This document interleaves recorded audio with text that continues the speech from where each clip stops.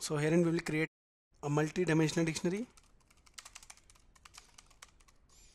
For that, at first we will be creating dictionary objects, and then we will create a multi-dimensional dictionary by setting the dictionaries as their value. Okay, let us create two dictionaries.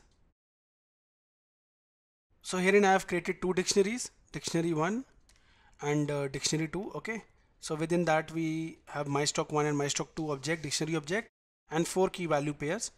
Keys, product, price, quantity in stock for all 4, and values are different for both the object mystock1 and mystock2.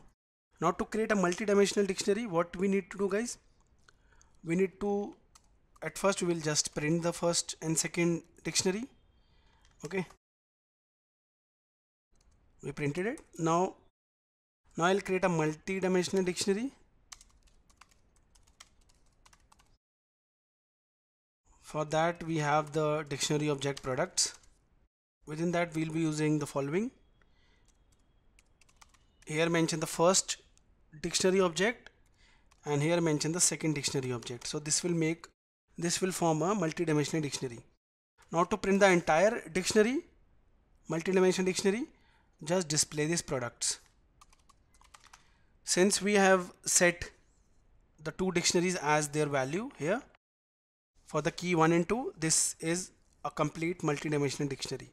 Now when I'll print product, it will display our multi-dimensional dictionary. Here it is. This was our first one, this was our second one, and after that we printed multi-dimensional dictionary, the first one and the first one and the second one here. Okay, so in this way we printed our multi-dimensional dictionary. Okay.